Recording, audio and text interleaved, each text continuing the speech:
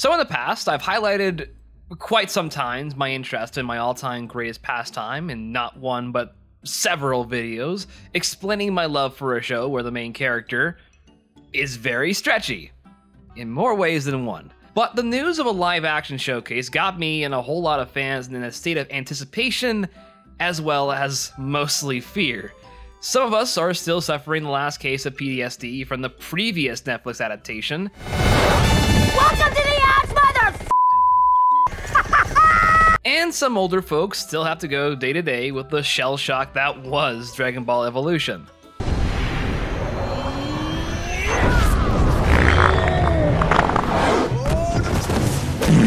However, from the reactions of many, it seemed to be getting more and more positive as the promotions kept coming.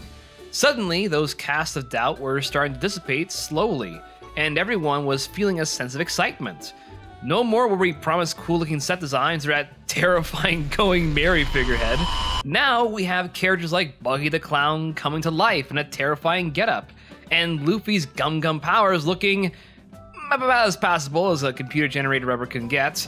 So, pre-evaluation, will this adaptation heal the old wounds for Tomorrow Studios' last attempt at mainstream relevancy?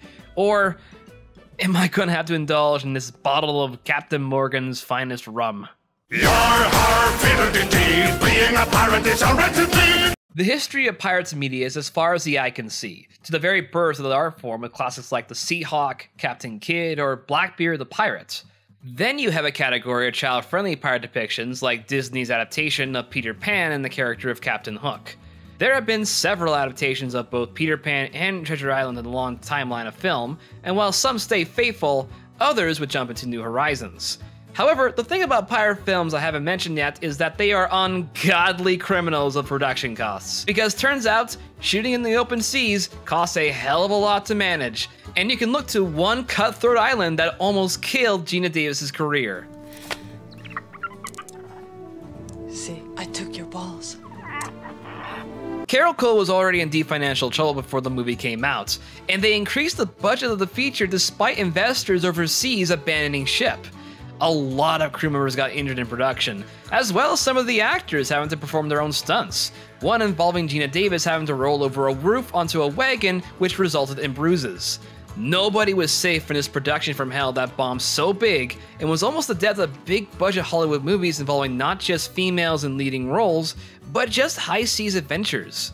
As much as stuff like the Pirates of the Caribbean franchise would get the ball rolling again, Disney's very own Treasure Planet, a sci-fi retelling of the classic Robert Louis Stevenson novel, would also mark the end of Disney's efforts in 2D animation. Despite Musker and Clements doing their damnedest to make their dream project with a steampunk design and a mostly positive reception, its piss-poor marketing and release schedule meant that any hopes of this turning a profit for Disney were squandered before it even came out. Let's not forget Kevin Costner's Waterworld in this box office disaster, or a similar story that happened to DreamWorks and their seafaring children's flick Sinbad. If you're gonna have it take place in the open sea, you, as a distributor, have to abandon all hopes. However, where film has a rough time with getting net positives, television has had a much better turnaround with shows like the underrated Black Sail and Our Flag Means Death. So, a One Piece live action could work under the right circumstances, and not just be another run-of-the-mill swashbuckling adventure, much like Cutthroat Island. Then since you lie so easily, and since you are so shallow, I shall lie you in a shallow grave. It should all come together nicely, but then you have other problematic factors. It's based on a Japanese property, and Netflix is running it. We'll dig up the box. We know it's full of precious booty. Strange thing is, One Piece actually seemed like the best material to adapt into live action. Firstly, its appeal is global, being one of the most successful media series still ongoing, even edging out Lord of the Rings with $20 billion in revenue. Secondly, its resurgence in the popular trending topics based on the performance of his latest arc and movie brought a lot of attention to the decades-long adventure with its conclusion nearly in sight. Finally, unlike Cowboy Bebop, whose biggest misstep was trying to reflect the same tone and energy the original had, One Piece is much easier to fluctuate for a wider audience. Netflix's Cowboy Bebop is something I talked at great lengths about in a video essay I did a couple of years back. I still stand by that Netflix's mandates to the binge format disrupt the overall narrative that the original represented, and like a powdered keg waiting to blow, it resulted in a very messy adaptation. I even have my doubts about One Piece being brought to life as well. I am a huge One Piece nerd, and I became anxious when the same studio was involved in the making of it. But to my surprise, where Cowboy Bebop creator Shinichiro Watanabe was fairly displeased and not even giving a consultation on how they were adapting his work, Ichiro Oda had the opposite kind of treatment. But that could also be a means to get the fans to bless the live-action production. In an interview with Oda for the New York Times before the live-action release, Oda said, "A live-action adaptation of a manga doesn't simply reenact the source material on a one-to-one basis. It involves thinking about what fans love about the characters, the dynamics among them, and being faithful to those elements. A good live-action show doesn't have to change the story too much. The most important thing is whether the actors can reproduce the characters in a way that will satisfy the people who read the manga. I think we did it well, so I hope the audiences will accept it."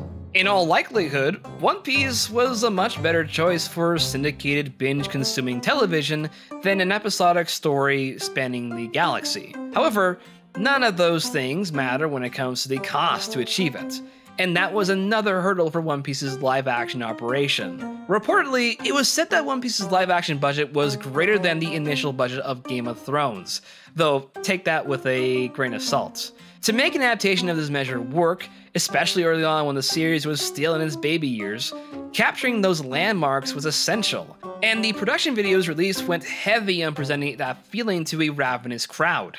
Marketing played a very important role in getting people excited for the release, and had to play it especially hard during the COVID pandemic, and still ongoing by the time of this video, an historic writer and actors strike that limited promotional content. So in a way, this could be the most significant streaming platform bargain of the era, and in a different universe, could have been disastrous. Yet, what came out was a very positive reception, and what looks to be a successful streaming debut with it breaking records on its first weekend on the platform. And I'm inclined to be a very happy fan in that case. Issues, sure, but if everything was hamburgers, we wouldn't have hot dogs. Okay, appetizers are done. Let's start the main course.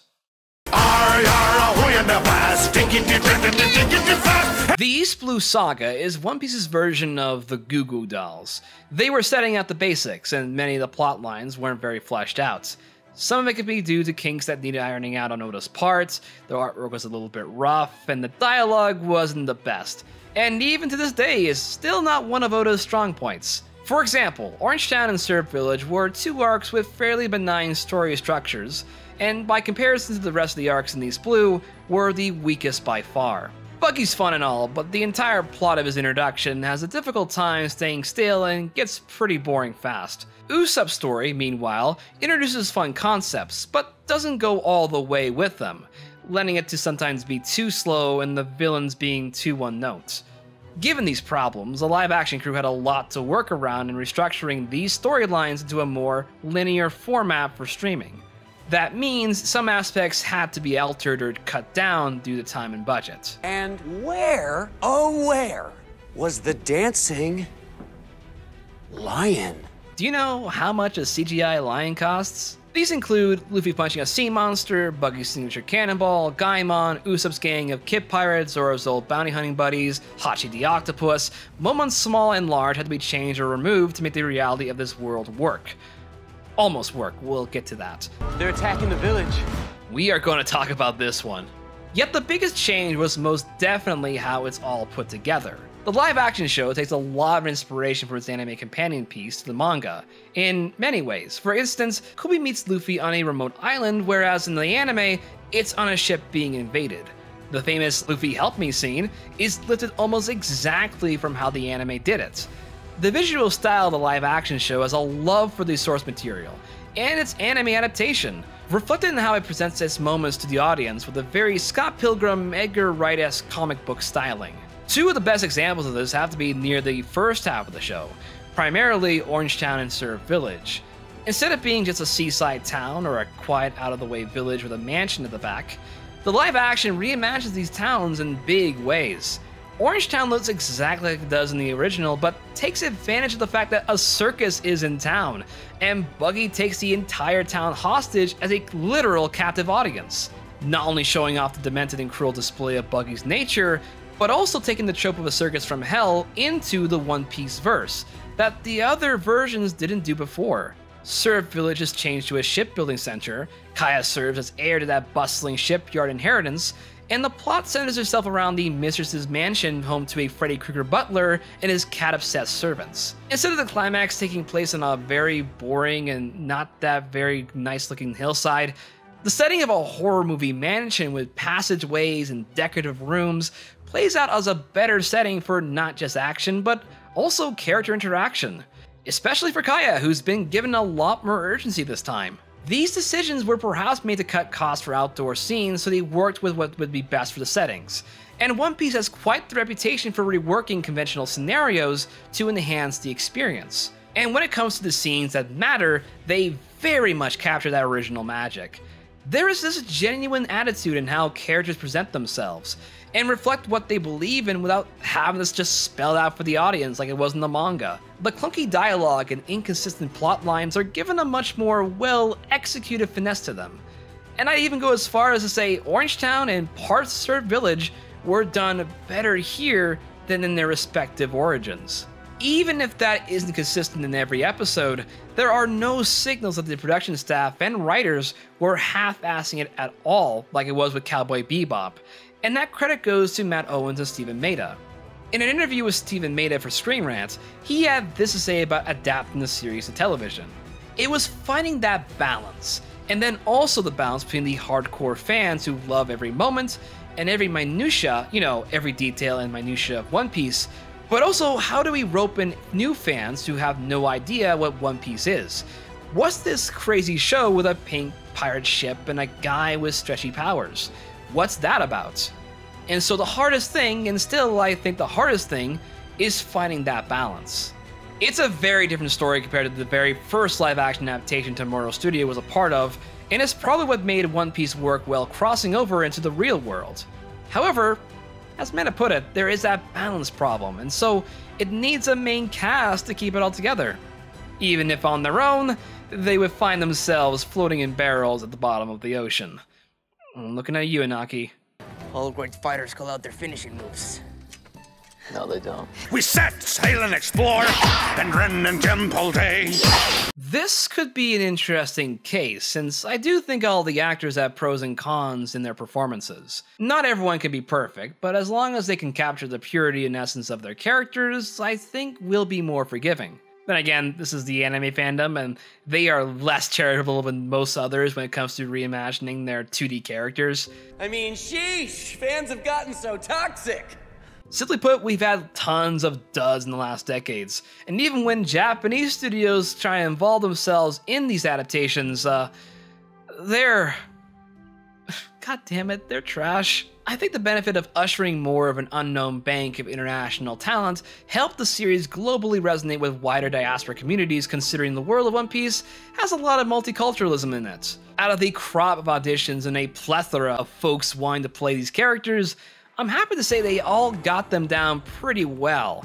Inaki has his level of charm and charisma about him that makes for a very endearing character, and he plays Luffy with a different air, yet never in a demeaning manner. He's still got that emotional intelligence of knowing the deeper meaning in anything, like with his interactions with Kobe and his crew members. The one thing he does have, however, is a greater sense of urgency, whereas the original Luffy wouldn't do anything heroic just for the hell of it. He needs a selfish reason. His character dilemma is a little awkward, granted, but the majority of Inaki's performance still has that hardened energy of a kid who goes from playing a pirate to becoming a pirate. Shanks always said that if the path to what you want seems too easy, then you're on the wrong path. Mikenyu as Roronoa Zoro has the best action scenes in the season, and is a good example of this show's choreography and action set pieces. It's very impressive that he can do most of his stunts, and that his filmography has him very comfortable in various action-oriented productions. That includes his time as Scar, a character who is supposed to be representing a darker skin race of people. And on that note, the only thing I have against McKenna here is that his take on Zoro is a lot more stern and stubborn.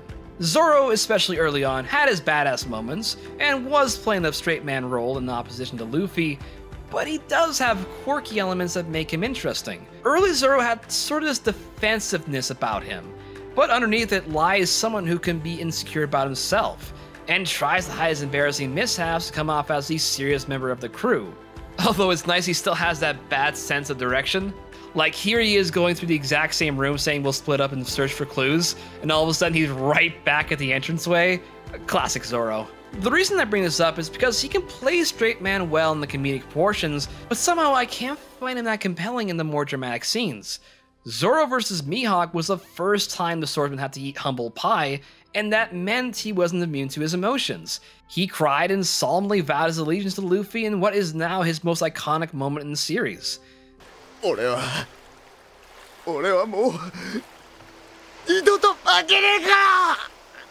As for live action, McKenna seemed a bit too held back in his delivery, and I just feel as if he wasn't doing enough to sell that side of his character.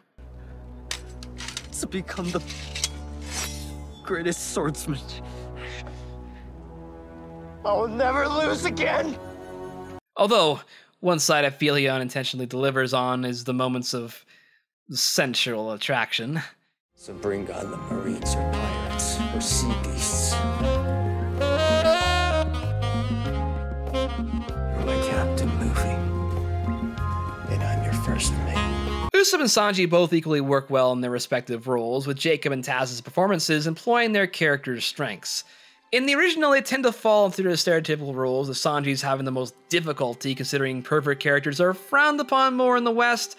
Sanji can be very smooth in his delivery, and Taz finds ways to make him more hopelessly naive and cute than horny, which is a good thing. A true artist never reveals his secrets, but I could be talked into offering some private lessons. Nice try. Although, that horniness is only for his one true love. Story, and like any woman, she is a mystery to be unraveled. Nami made a choice. You don't know why? The only thing I want to hear from you at the dinner special. Ooh, back for seconds. Must have liked it. It was okay. That place is different. Which is a lot more I can say than Usopp's character in this version, because there's not a whole lot he can do here. Heck, he doesn't even fire a cannonball in this version when they're running from the Marines, and we'll get to why in a moment. As such, he is more of a comedic side character, and doesn't have too much dedicated time to shine apart from his fight with the fishmen. And again, boom, boom, boom. Down goes the yard. Marie's dead in the water. All thanks to the great Captain Usopp. Nami's performance is easily the one most fans are waiting for, and Emily does an excellent job showcasing the best qualities of our favorite cat burglar. She does a lot more showcasing her thievery talents in this version than others, and the more robust version of her signature bow staff presents way more possibilities in the action. One Piece's East Blue may center around the main character Luffy, but the protagonist that drives the plot forward is arguably Nami. You're the best I've ever seen, but you are not better than him. If you fight him tomorrow, you're going to lose. Why do you even give a shit? Because you're my friend, you idiot. However, her role is kind of shifted around a bit to make way for the secondary main character in Kobe's B-plot, but she works the same. Rudd plays her off much like the original, but has more of a standoffish attitude, even stealing from people like Kaya instead of just regular pirates that she hates. This is a strange change considering that Nami doesn't steal from just regular folks. She even commented this when Luffy questioned her about it. Okay, technically she doesn't actually steal from Kaya here, and it probably leads to one of the most important interactions in the series. But when her time to shine comes, she absolutely nails it. That Luffy help me scene was fucking great. The rest of the actors do a pretty good job recreating their versions of the characters, and some even add on to them, including the main villains of their stories. Buggy the Clown and Mihawk were probably the scene stealers of the show, both for their interpretations that make these characters come to life even more. Jeff Ward and Stephen Ward were brilliant in their performances. What did you just say? Just that everyone knows who you are. Knows! you're strong, but fighting isn't all about strength. Stop talking and fight. Regardless of personal thoughts on a few performances that didn't do so well, and that includes a couple of the kid actors. But they are coming, and Dad's coming with them. He'll be home soon, I promise. I still was blown away by their commitment to the show, and here's hoping to the non-regulars that they got some work on the way, especially during this time. However, we have to now explore the unfortunate price adaptations have to pay, when some changes just don't work, no matter how far you stretch it. I'm talking about Garp. I'm Scottish!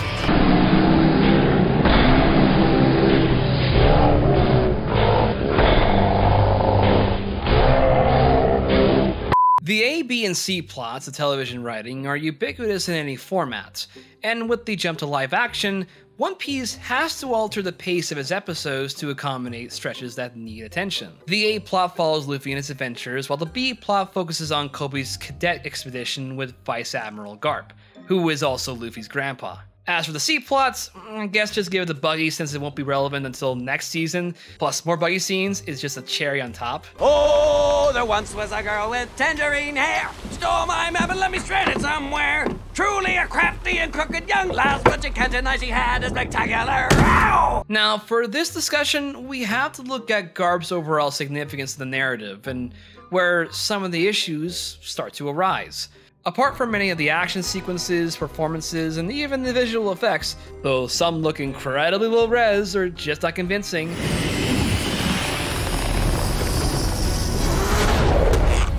the main problem correlates with Garp's inclusion early on in the story. In the original, Garp was introduced in Kobe's cover story, in addition by Oda to tell side stories of previous arc characters and their misadventures outside the main plot. Kobe and Helmeppo become chore boys, cause a ruckus, and eventually become Garp's apprentices. Instead, the live action expands upon that story and becomes a secondary plot that also links together with the primary one, like with episodes 4, 5, and 8. Now, hear me out. This is not a bad plotline. Much of what it contains has fairly impressive character moments for both Kobe and Garp, which gets us to understand their connection to the world and gives more clues to understand for the Vice Admiral's characterization. I joined the Marines over 50 years ago. A green recruit like yourself. I came in with simple ideals, but I had to adapt because the world is not a simple place. Yet despite this, they seem to have this side effect of diluting attention away from our main cast and disrupting the flow of the story. For example, like Kaya's mansion, Usopp escapes and tries to warn the villagers that pirates are invading. But surprise, no one believes him because, you know, allegory to Boy Who Cried Wolf. Kobe comes in and seemingly believes his story and goes right back to the mansion with Usopp. Kuro blindsides him by offering Luffy as a means to dissolve any witnesses, and just leaves without going back. If that is all, I really must return to my duties. It leads to Luffy getting out of Marine custody, a la Zoro, and the two of them re-enter the mansion to have their big fight with the villains. Hold her right there! By order of the Marines, I'm placing you under arrest. I disagree.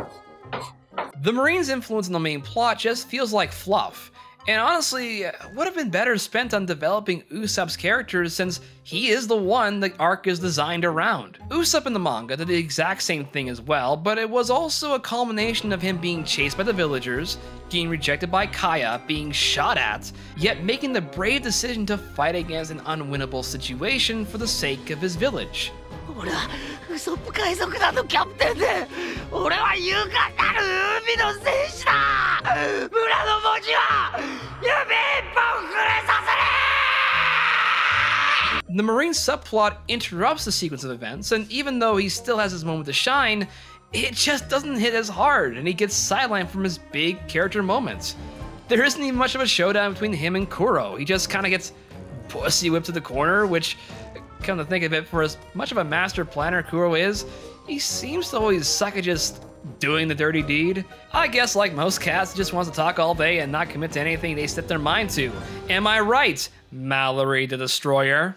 Garp, I feel, is a very weird addition to this part of the story too, since during this portion of the saga, no major Marine character has any likable traits, and are supposed to be seen as impulsive, whiny, very cowardly bullies with no redeeming qualities. The only Marines who believe in justice yet protect the well-being of their citizens are Smoker and Tashiki. So the addition of Garp, a vice admiral of high authority and prestige who can change the very plot with no effort, seems just to f*** all with it. Clown. Even then, live-action Garp acts very different from his original, as the Marine in the comic was almost an older, slightly wiser Luffy. He's a lazy, eccentric old man who doesn't care about authority, and would even be at odds with the government he works for. He was a mysterious character, as we didn't know too much about him, or even Luffy for that matter. It works because it gives the audience time to speculate and be invested in the eventual reveal when Luffy and Garp finally meet again. One Piece is one of those series that is famous, or maybe infamous, for holding off secrets until the right moment, and building them up until their big surprise. That's why the main MacGuffin, the One Piece, is the biggest driving force of the narrative. Fans being drip-fed clues is one of the reasons we love this series. So when the big reveal of Luffy and Garp's relationship is revealed, the surprise doesn't feel as big because at this point, we don't feel a connection yet to our main hero. The answer lies in how long Luffy stays a stagnant character, an enigma with a straw hat. Yet now, we have a rising conflict that gets sandwiched into a whole lot of other situations. Because on top of Arlong, Mihawk, and Nami's situation, we now have Luffy's dire consequences to tack on as well. We are now knees deep in too many swampy details. It's the reason why, despite my appreciation for the first half, the second half has the issue of being too fast and too slow. And I gotta put my tinfoil hat on this. If One Piece was given 2 more episodes, these issues wouldn't be a problem. This is a situation that is not just exclusive to One Piece. It affects every big budget streaming show out there at this point. At least we forget all those Star Wars shows that were supposed to be movies, yet slapped together as rushed Disney Plus exclusives. Not enough writers and not enough time to produce means the elements of shows had to be cut down. One of several reasons the entertainment industry is in a crossroads right now. One of the primary regrets that Maeda had when producing One Piece was not allowing enough time to finish the first season at Logtown. As he put it, the biggest one for me that we didn't get to do was Logtown in the present day, and we needed 2 more episodes to be able to do it, and there wasn't the budget, there wasn't the screen time. And there wasn't room in the 8 episodes to do it the way it deserves to be done. And then, of course, I want to come back to Logtown, and just couldn't fit it in the 8 episodes. I felt like we were rushing, and was also a very expensive build. And so, that's a regret, for sure. Okay, one of the biggest misses that I can find was with the tail end of the Arlong storyline. The biggest change was Nami's connection to her village, and that she lied to them to protect them from Arlong's wrath. In the original, they all knew that Nami was lying to them, yet kept up an act so that she would never feel obligated to stay under Arlong's thumb. Even when all her money gets stolen and all of their hopes is lost, they still stick up for her, and know that even if they die against the fishmen, Nami can still run away and live her life. This is a vital moment because it represents the twist in the 3rd act of the Arlong arc, and sets up the memorable conclusion that makes this arc one of the best in the series. It was also at this exact moment that One Piece began to set itself apart from its contemporaries, and is still fondly remembered as the start of everything great. Not only is that mostly left out, but it also is jumbled haphazardly together into a much more clumsily written aftermath. After the scene where all the Straws get together and start to make their approach to Arlong Park, the village gets attacked off-screen by Arlong's fishmen. They're attacking the village. That just kills my motivation. Cut to the next episode, and the villagers are starting to make their last stand, but Luffy and the gang stop them fairly easily and storm the castle without them. This is my fight. No. This is our fight. Now, if you were fresh off the boat when you saw this, you would think of how pointless this little scene was. Yet with context, this is maybe one of the worst ways to salvage this moment. It's a real dilemma that the show had to straddle with, and while many of the highlights in Arlong Park still hit from an action to character standpoint, the story behind it was pretty lackluster and not as memorable. This all culminates with Garp facing Luffy after the defeat of the Arlong pirates, and the whole thing resolved itself in a fairly anticlimactic turn. This whole cat and mouse game was just a test to see if Luffy had the guts to go out and live his pirate fantasy. Garp was just f***ing around. Very in character, but also a bit lacking in logic. As such, the final episode of One Piece live action had the unfortunate curse of ending the entire first season on what was essentially an "Are ya winning grandson" meme. Heck, even him just hiring Mihawk, the strongest swordsman and warlord in the world, to go after a nobody wannabe pirate felt like some guy asking his global elite buddy on CSGO to enter a silver lobby just for the lulz. Just killing some time. So yeah, the subplot of the Marines didn't quite work out as intended, and it highlighted some major issues that the series would have to be careful of if it wants to continue down the road. Yet, I think against all the low-hanging problems and missed opportunities, because it also just felt good to watch One Piece come to life. Crazy, I know, but I am going to make a comparison. Yar-har! Wind at your back, lads, wherever you go! The Lord of the Rings trilogy was previously known to be almost impossible to adapt. A fantasy trilogy that would have been the riskiest gamble ever developed. Some had tried, most didn't succeed, and others were just laughed into obscurity. Where there's a whip, there's a way. Where there's a whip, there's a way. Yet the industry of cinema was changed forever when Peter Jackson's long overdue production of the first 3 books finally came to fruition between 2001 to 2003. And has since then been the exemplar, textbook example of capturing lightning in a bottle. Something unprecedented and with so much love and passion that many with good merits conclude that it would never happen again. It came out at the right time, with the right team, and with just the right amount of effort. It wasn't a one-to-one replication like other works with cuts to the story that were needed to work as a feature-length film. If there are any similarities between this and One Piece's live action, then it would be that they took out the Tom Bombadil approach to their storytelling. We love Gaimon and Tom, but they just don't work when you're drafting a plot. Plus, with One Piece, Lord of the Rings also had to juggle around these same filmmaking measures that not always to perfection. One in particular is the added character breakup in Return of the King involving Gollum and the lamp is bread, a forced plot contrivance to make the encounter with Shelob feel a lot more dire. No, not poor Smeagol. Smeagol hates mercy half bread. You're a lying rat! You bitch! You piece of You f***ing bitch! You mother You are a piece of garbage! That and a few others were the unfortunate victims when getting an entire book series to screen. And I feel like that rings true with One Piece especially. Sure, the Marine storyline doesn't quite hit the same as other moments, but when iconic scenes get the attention they deserve, you still feel the weight and impact. The handling of the Arlong plot could have used a lot more time in the oven, yet Nami running herself down and hopelessly screaming in anguish just as Luffy comes to consolidate and fight for Nami's freedom, I was still invested. Sanji might not have that send-off like in the manga, but we still feel the connection to Zeph as he's making his final teary farewell. Even for Zoro, despite the passable performance, I still feel like he's giving his all and shouting his promise to never lose again. It's very easy to just fall into our comfort zones and not allow ourselves to be challenged by different interpretations.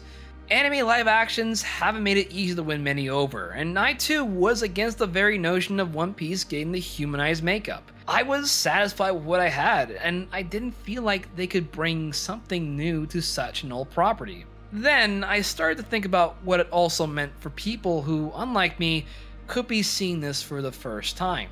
Many friends I know love anime, but others don't. Something I just have to respect. This serves its ideal purpose in slowly introducing someone who might have qualms against an anime and be introduced comfortably. to give in to the grand world and be transported to a pirate society about as odd and weird as the fantasy shows that preceded it. Mouton shot. All great fighters call out their finishing moves. Yeah, you're gonna fit in just fine. There is no doubt that there are aspects of live action that can't capture the drawings that Oda carefully laid out. But to see it from people who have the same amount of investment, patience, and integrity does show in the final product. You can see it with the interactions of people like Luffy and Kobe, two young kids going their separate paths and meeting once again near the end in a heartfelt goodbye. It stirs in me the same feeling watching the best of Peter Jackson's Lord of the Rings. Now, am I saying what One Piece live action did is on par with Tolkien's movie adaptations? Probably not. But it's much more worthwhile, and overall, it's presenting a gold standard for any adaptation to go on. Against better judgment, and even against my own self-inserted preconceptions, this is gonna be the king of live action adaptations for quite some time.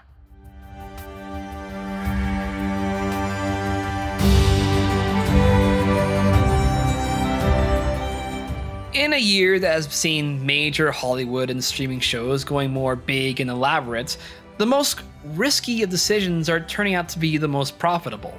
You can look at things like Barbie, Spider-Verse, and this adaptation of the most successful Japanese comic book series to be diamond examples.